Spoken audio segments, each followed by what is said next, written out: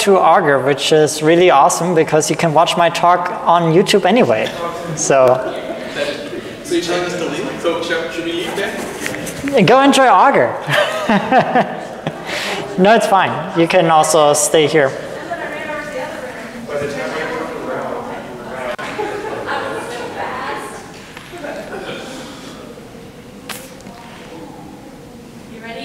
I'm ready. I'm all mic'd up. All right. So I think we're gonna go ahead and get started again. So we have Georg, and he's gonna talk about the GrimoireLab and CROSSMINER.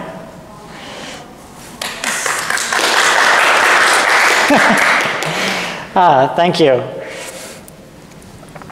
So what do cars, buses, trains, and planes all have in common? They solve a transportation need. They get us from one place to another.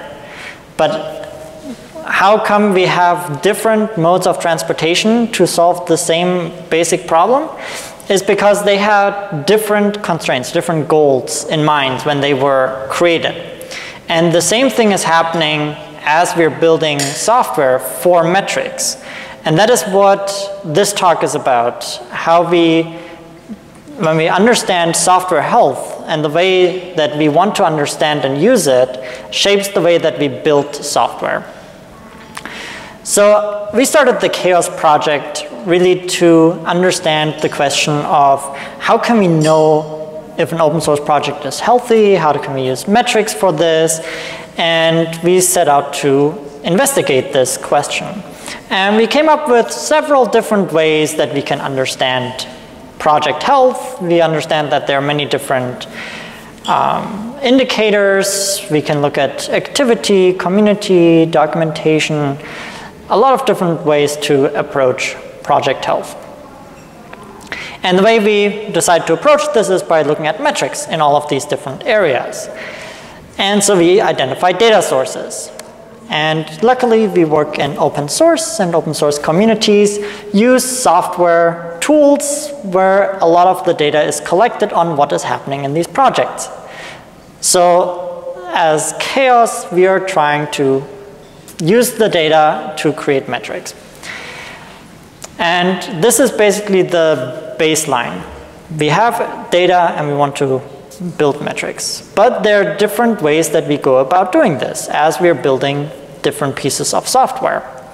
And each software team has different philosophies on what they want from the metrics, what they want to get out of it. And so this is where the story of GrimoireLab and CROSSMINER, two different tools, come in to compare how this is playing out. And when I talk about philosophy, I'm thinking of the definition where it's a theory or attitude held by a person or organization that acts, using it to act in a certain way as a guiding principle. Now, I have to give credit where credit is due. This work really has been done by Valerio, who cannot be here, but I was talking with him about his idea to talk about how software is shaped differently because of the goals behind the software creation. And Valerio has been very much involved with Chaos. He has developed a lot of the GrimoireLab tools, been a Chaos Google Summer of Code mentor. So he's been around doing this. Unfortunately, he cannot be here. So I'm happy to deliver some of the insights that he has gained. And when I talked with him about it, I asked him, okay, so how is GrimoireLab and CROSSMINER approaching metrics differently? And it comes down to that GrimoireLab is asking, how is one project's community healthy? And then how can we improve the health of one project? So looking at the community activity and processes within a single community. Now in comparison, CROSSMINER had a very different goal looking at project health. They asked, which is the healthiest project to adopt? So the goal is to compare many different projects at the level of adoption and quality and popularity. So these different starting points of what they wanted to achieve shaped the way that the software was architected. You might have seen GrimoireLab architecture before. We have on the left the data sources, then we have Percival that consumes the data and puts it into an Elasticsearch database. Then we have GrimoireELK, which enriches the data. So we still have the original data points, very granular, very fine data points with individual activities that are enriched. There are some calculations. The identity management is a big part of what GrimoireLab supports. And then this enriched data set is used to build dashboards, to build reports, to run analysis on whatever your changing analysis needs are. Because it has the original data still, we can drill down in the data, and even if we have new questions, new metrics we want to run, we can go to the same data back to do that. This is what a GrimoireLab dashboard looks like. It's for the chaos community. So you can actually go to chaos.bitergia.io and play with the data yourself. I just updated the chaos structure yesterday on it. So now we have all of the correct working groups in there with all the repositories. And I just want to highlight here real quick that we get information at the author level, at the individual activities that they are doing. We can pull out which organizations are involved in which working groups and where are the hotspots in our community. And we can dissect it and aggregate the data in different ways.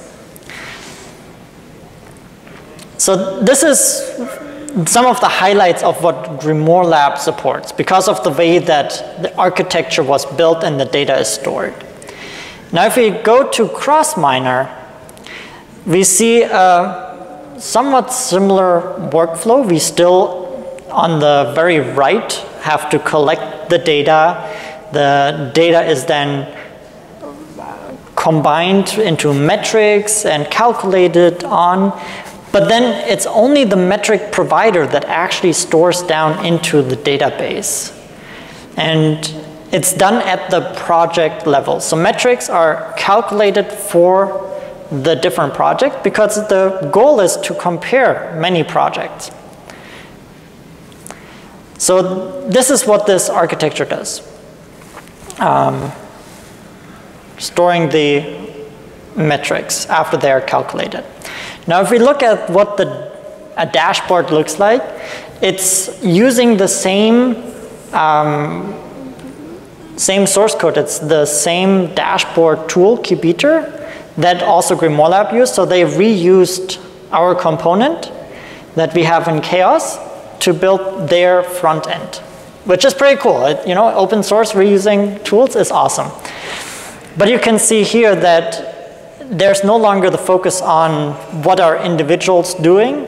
It's really the project level here. So here's different metrics and then across different projects and building out a model for calculating how well the projects stack up against each other on these metrics. And CROSSMINER implements the same goal question metrics approach that we use and aggregates it. So here's a screenshot of goals. So if we have the goal of quality, there are a lot of different metrics in the back end that are aggregated to then be shown here in a grid how the projects stack up. And that allows someone using CROSSMINER to compare. The way that it is done in the backend, this is the administrative tool, is there is a quality model which has, that's the dot all the way on the left, and then it has all the goals like quality, activity, compliance, and then the questions for each, and then the individual metrics all the way on the right. And there are rules for how they are combined to come up with that one number that we can show in the dashboard. So that's one of the things that CROSSMINER has focused on, and there is some discussion on bringing this idea back into GrimoireLab. Because now that we have someone, Valerio, who has worked on both, he's like, yeah, we can port this idea back into GrimoireLab. Showing again the power of open source. So if we compare directly how GrimoireLab and CROSSMINER approached it differently, is that GrimoireLab is focused on the community metrics, on the individual small activities, whereas CROSSMINER was more interested at the high level project quality, project metrics. And for that, they had to make a decision on what kind of data they store. GrimoireLab stored the fine-grained data. CROSSMINER stored the coarse, the big metrics only. So you can also not go back and change your metric strategy. That's an implication here, that if you want to do that, you have to recalculate all of the metrics. You cannot go back and aggregate the metrics across different projects. So that's the multi-project that GrimoireLab supports, where you can then filter however you want it. With CROSSMINER, you cannot. Once you have the metric for the project, it's done. You can no longer separate out like we have it for chaos with different working groups. And CROSSMINER has the quality model, which is a way to simplify comparison, which was the original goal here. So that's really what this is about. And the main message that I wanted to get across here is that we have different ways of looking at metrics and data to look at project health, and this is shaping how we are doing how we are building the software. And so I'm opening up the discussion really amongst all of us, not just with me, on what this is doing, because community health has multiple meanings, and we are shaping the indicators and metrics, not just how we define them, but also how we implement them. And then we can build quality models. I know there's been work on this for many years, and it's something that we can bring into chaos. We have not gone there yet.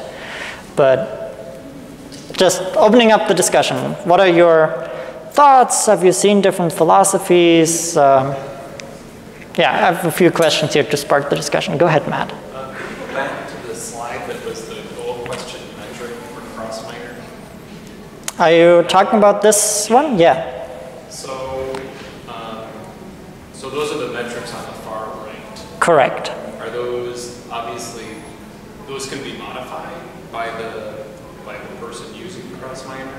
Yes. To actually assemble, say, whatever, quality in a slightly different way? Okay. Yes. And so then go to the slide before this. So I really like this, because this, if I'm reading it right, then says filters. The filters are defined by an organization who's using CROSSMINER to say that we have achieved a 5 or a whatever, a 2 or a 1. And so this is starting to give like kind of that red, yellow, green. Yep, same idea. Yeah, instead it's blue, blue, or blue. But I like that. This is the first time I've seen something like this that actually starts indicating you're doing fine, don't sweat it. Yep. Or, you know, like, and so I guess the way I would read this is for the activity across the bottom, a lot of those tell me that something's not doing great. Is that how I would read that? Yes. Okay. I think that's great. This is good to see. Yeah. It's just a comment. No, awesome. Yeah, CROSSMINER is a research project that is still ongoing, but I do think we are learning things here that may find their way back into GrimoireLab, hopefully. Here's a question then. What would be the hesitation to bring that table that you have right there into, say, GrimoireLab?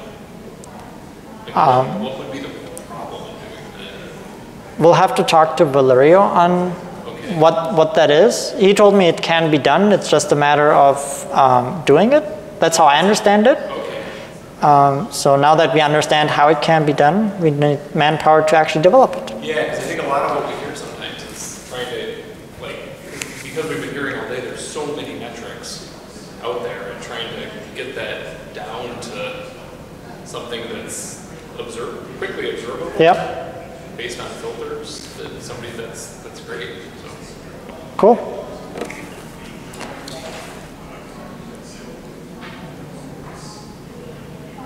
Any other thoughts, or I even take comments, like Matt's comment.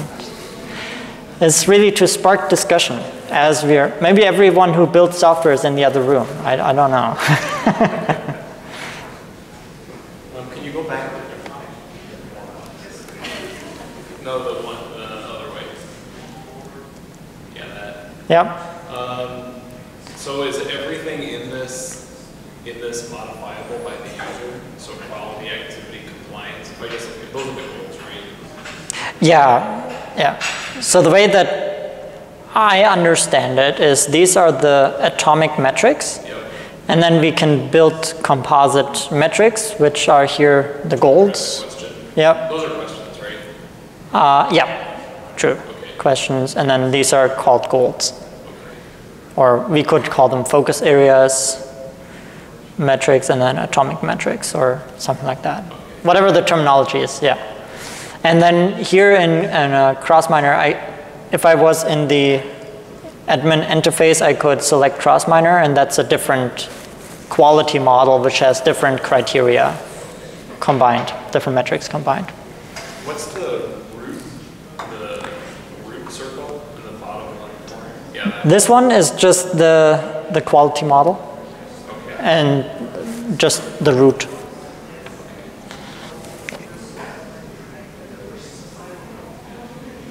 What do you think is the purpose of comparing the different resources to decide which project to adopt at your office?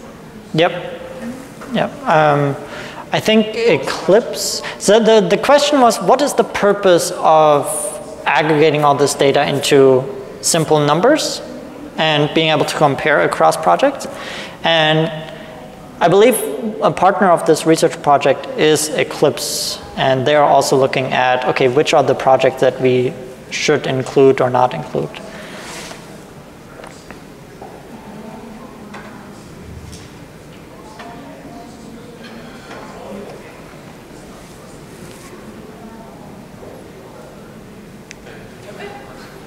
Awesome. Well, thank you. I hope that some of the ideas from this will make it into our chaos discussions. That's good. Yeah. Okay, thank you, Georg. Next up, we have Danny.